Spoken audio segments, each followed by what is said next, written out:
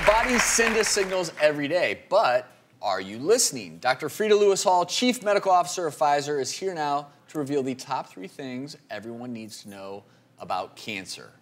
Such an important topic. Absolutely an important topic, because every year 1.5 million Americans are diagnosed with cancer. But here's the good news.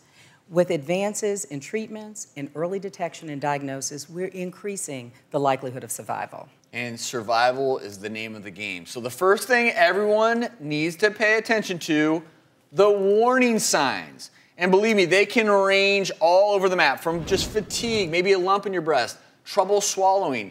Of course, there are so many more, because cancers can cause very general symptoms you would think would be unrelated to cancer.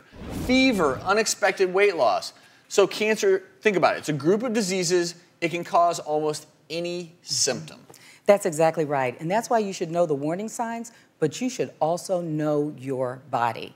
And any sign of changes or troubles, you should have it checked out by your doctor. It's also the reason that you should schedule regular checkups and screenings, because some cancers mimic other diseases, and some cancers show up with no warning signs at all. It's a very good point. Warning signs or symptoms, they'll depend, of course, on where the cancer is. Is it contained? Has it spread, metastasized?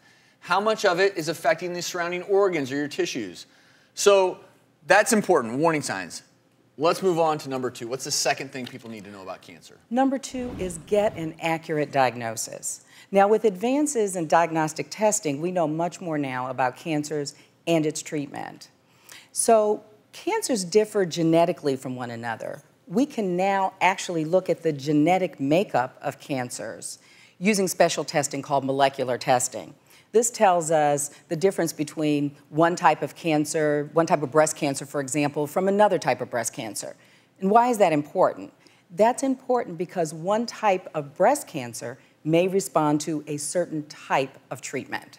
And targeting the genetic or biological makeup of the cancer can offer you the best chance to fight it. Your doctor may suggest things like biopsies to determine a particular treatment regimen. So that's all very important. Let's move on. The third thing everyone needs to know about cancer is understand your range of treatment options. Now, doctors have used treatments for cancer for years: surgery, radiation therapy, chemotherapy, other prescription medicines, or a combination of these things. But we didn't always understand how these treatments worked in people. We now really understand these treatments and how they work down to the cellular level. This additional information allows doctors to do more personalized treatment for your unique cancer type. Now, cancer, it encompasses many different tumor types and diseases, as we've mentioned. Some drugs are successful by blocking molecules in the body involved in the growth and spread of the cancer. But before a person is prescribed one of these drugs, they'll of course need to have tests to see if the drug is likely to work on their particular type of tumor. Talk to your doctor about treatment options, and always you have to talk about side effects as well. Absolutely. Now, hearing a diagnosis for you or a family member of cancer is very difficult. There's a lot of information to take in, and there are a lot of decisions to make. Your doctor can help you navigate all of those things. But to get you started with some information, you can visit healthierworld.net.